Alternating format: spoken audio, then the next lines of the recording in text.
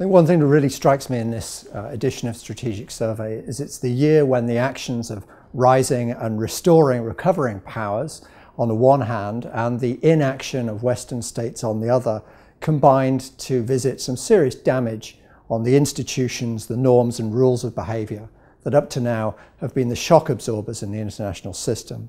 And the result of that, we're living in a world which is less secure and more prone to conflict.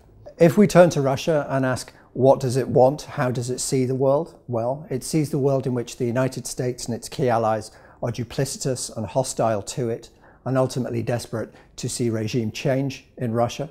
We see a world where Russia's insecurity has been stoked by the advance of Western military infrastructure ever closer to its borders, and its rights as a great power have been infringed as it has lost allies and satellites to the European Union, and that extends now even deeply into the former Soviet Union itself. Russia sees the world and the international security system as increasingly moving in a direction which is not favourable to it, with intervention, unilateral intervention and questioning of the rights of sovereign states. What does Russia want?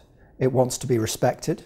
It wants its interests to be taken account. Crucially, it wants a new European security treaty, an architecture that really gives it the security that it feels its need.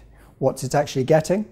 It's getting selective, quarantined cooperation from Western states, firstly on Iran, more latterly on Syria, but there's no bleed over into any other areas. There's no benefit for Russia contingent on those. It's getting a very transactional conversation on Ukraine, but crucially nothing whatsoever on this question of European security.